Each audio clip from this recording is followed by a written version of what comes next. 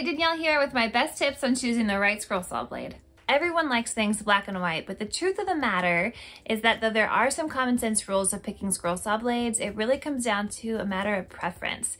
So if you were to ask 10 different scroll saw artists what their favorite blades are, you might get 10 different answers. So this video is here to give you a quick rundown of all the different types of blades, to give you a general reference guide, and hopefully give you the confidence to try for yourself and figure out what blades work best for you and the types of things that you're cutting. So let's start with types of blades. The first category that you'll notice is just pin versus pinless. This is just a matter of how your blade attaches to your saw. A pin blade will have small cross pins attached to both of the ends. Some older saws take pinned, some only take pinless, most take both.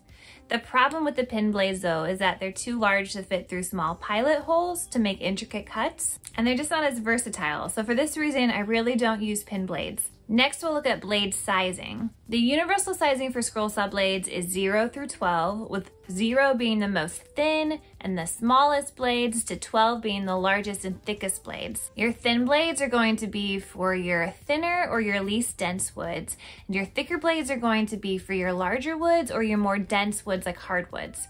I find it the easiest to think about it in terms of the smaller the number, the smaller the wood, and the bigger the number, the larger the wood. But a 1/4 inch of hardwood might be just the same as cutting a 1/2 inch of a softer wood, so density definitely plays a factor as well. Typically, the thinner the blade, the better it's going to be for intricate cuts and the less trace you're going to have. That means the less wood that is going to take away from your project. But if your blade is too small, it's likely to break or to bevel. Down below in the description, I've attached a really good description guide from Pegasus to help you get started, but I find that a number 5 is a really good medium point to start with. But if you're having to push your material through, or you're finding that your blade is wanting to break or it's having trouble keeping up, then you'll definitely want to size your blade up. And if you find that your blade is wanting to cut too fast, you're probably going to want to size down. A lot of blades also point out the TPI. This stands for teeth per inch.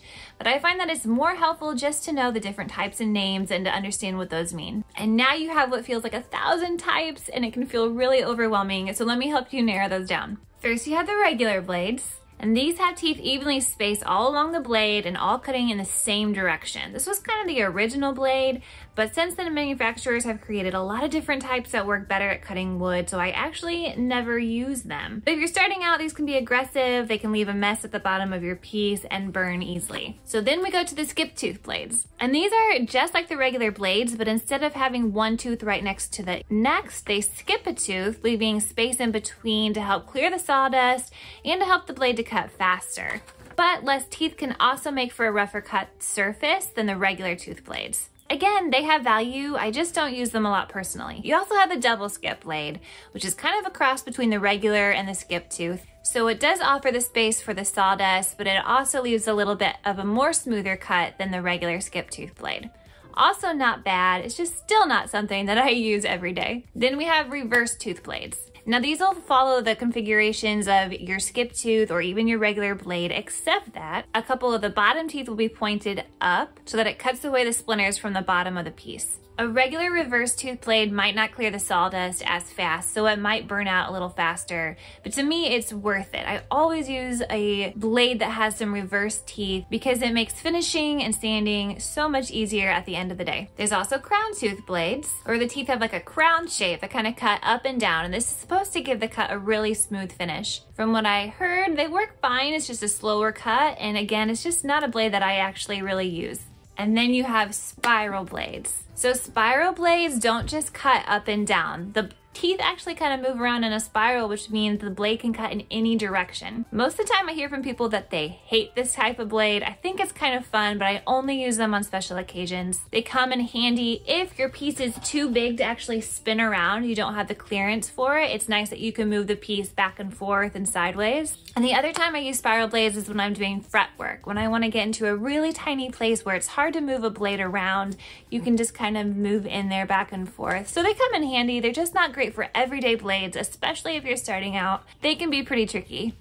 And finally, we have the modified geometry blades. These are actually a fairly new blade, but they're quickly becoming known as kind of the best out there on the market. They were engineered to kind of bring the best of all the worlds together. They have enough space to kind of clear the sawdust and prevent burning, but they also have the reverse teeth to cut the bottom splinters off and to give you a really smooth finish. Lately, I myself have moved to kind of using these exclusively just because I find that they work with all of my projects and I don't have to switch in and out a lot of blades. So I just keep all the sizes of modified geometry blades. Again, that's my personal preference, but of all the blades, I'm quickly finding that these are my favorite. But try some different types out and figure out what kind that you like. Keep a size guide on hand if it's helpful, and just enjoy the process. And for some quick bonus tips when it comes to the blade, if you have a problem with your blade slipping, you may want to start out by trying to remove the oil that it comes with from the factory. And an easy way to do that is just to take some sandpaper and to give it a light sanding before sticking it in. Also, make sure that the direction of your teeth are always pointed down. Even if you're using a reverse tooth blade and you have teeth pointed in both directions, you want the majority part to be pointed down on the top. And lastly, know when to replace your blade. Scrolling with the dull blade will cause you to lose accuracy and is much more likely to snap. You'll know that your blade is getting dull when you feel like you're having to push your piece harder in order to get it to cut, or when you see a pile of dust forming thicker around the top. And if you're cutting thick hard woods, you're gonna need to replace your blades more often. They will burn out. I hope that was helpful for you guys. If you want a really good beginner project that you can do just starting out, you can check out my video right over here. Thanks for watching, you guys, and have fun scrolling.